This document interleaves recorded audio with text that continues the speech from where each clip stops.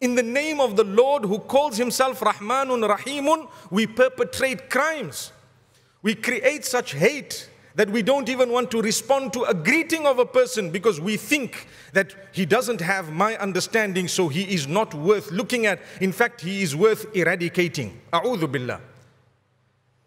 In the name of the most merciful, where Allah says, that is Allah, the most merciful is Allah. And the one who was filled with the most mercy after that is Muhammad sallallahu alayhi wa sallam.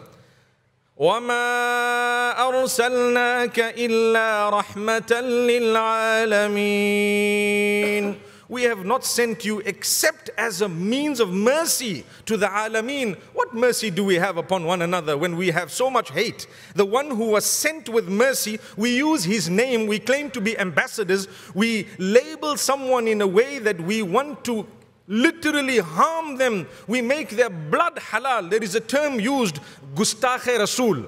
That means a person who has insulted the Messenger sallallahu alaihi wasallam. Yes, indeed, we will not tolerate those who want to insult because we are human beings filled with love. But we need to remember something. When that term is used to incite you to kill someone, wallahi, that is exactly the work of shaitan.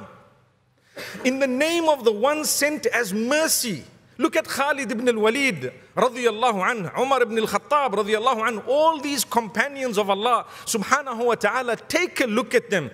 Before they used to be enemies of Islam, what happened? They were not just eradicated, they were worked upon. The Prophet ﷺ made dua for them. He was sent as a mercy. He was not sent as a killer. He was not sent as a brutal person to spread hate amongst those who follow him. He was not sent to label those who might have a little opinion this way or that way, who need guidance, as people who deserve to be killed. But that's what we are doing. The scholars from amongst us are doing this.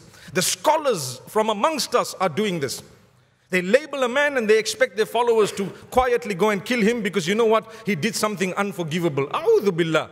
Who are we? We are claiming to do this in the name of the most merciful, the most forgiving, the most kind, the most compassionate, the most beneficent, and the one who was sent also, sallallahu alayhi wasallam, as a mercy to al-alameen. That's not only mankind, but all worlds. Where are we? Why do we allow shaitan to infiltrate us? When a scholar is making a mistake, it is a mistake. It will glare in your face and mine. You can excuse him. He's not a Nabi of Allah. He cannot come about and spew hate and claim that he is doing the message or conveying the message of the one who came with love and mercy. Remember this. This is the reason why we are killing each other across the globe. I've traveled to more than 60 countries where I've seen Muslims literally either fighting each other, spreading the worst hate, or it goes to killing each other. If we don't mention this, we are failing. So express your view and follow it. Let the other man express his view and follow it.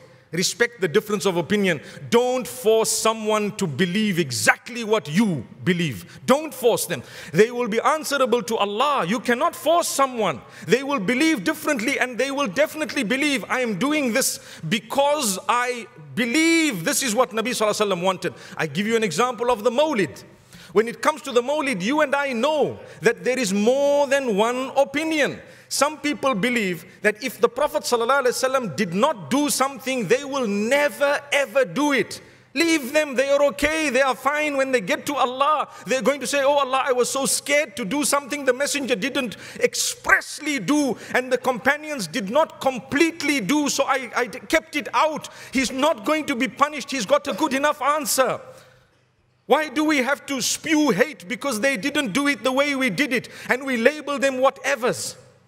And we want to create disaster in the ummah. Your view is not the only acceptable view in Islam.